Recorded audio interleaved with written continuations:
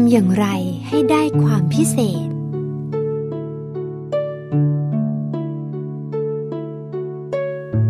ทุกคนอยากเป็นคนพิเศษเสมออยากได้อะไรพิเศษอยากมีคุณสมบัติพิเศษอยากมีการดำรงชีวิตที่พิเศษที่ดีและแตกต่างแต่การจะได้อะไรพิเศษไม่ใช่สิ่งที่ง่ายแต่ก็ไม่ยากจนเกินกว่าเราจะไม่มีสิทธิ์หากเราหวังความพิเศษให้บังเกิดขึ้นกับตัวเราจริงๆแล้วก็อยากให้เราหวังต่อไปอีกว่าเราต้องได้ที่สุดของความพิเศษนั้นไม่มากจนเกินไปหรอกนะคะที่จะคิดเช่นนี้เพราะหากเราไม่คิดเราก็ไม่มีสิทธิ์ได้หากเราคิดเรายังมีโอกาสที่จะทำแล้วก็มีโอกาสที่จะได้ซึ่งก่อนจะได้ความพิเศษนั้นเราต้องไปศึกษาถึงเรื่องราวของบุคคลที่ได้ความพิเศษนั้นว่าเขาเป็นใครเขาทำอย่างไรซึ่งก็เป็นอื่นไปไม่ได้เลยนอกเสียจากพระสัมมาสัมพุทธเจ้า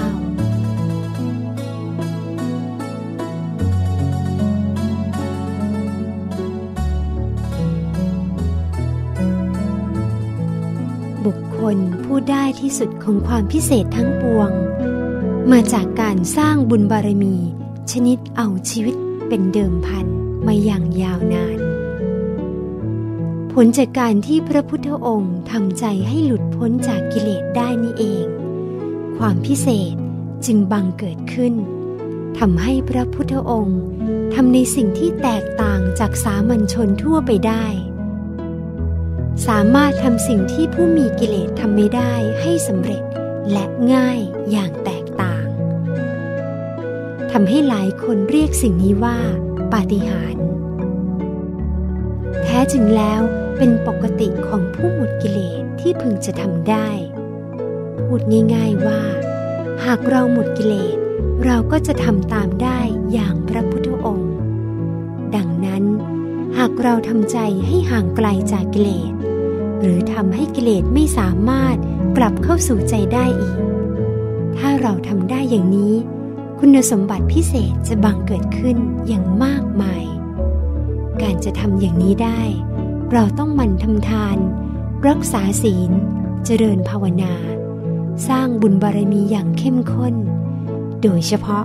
การทำสมาธิเป็นการกำจัดกิเลสให้หมดออกจากใจโดยตรงเมื่อเราทำเช่นนี้ได้อย่างสม่ำเสมอคุณสมบัติพิเศษ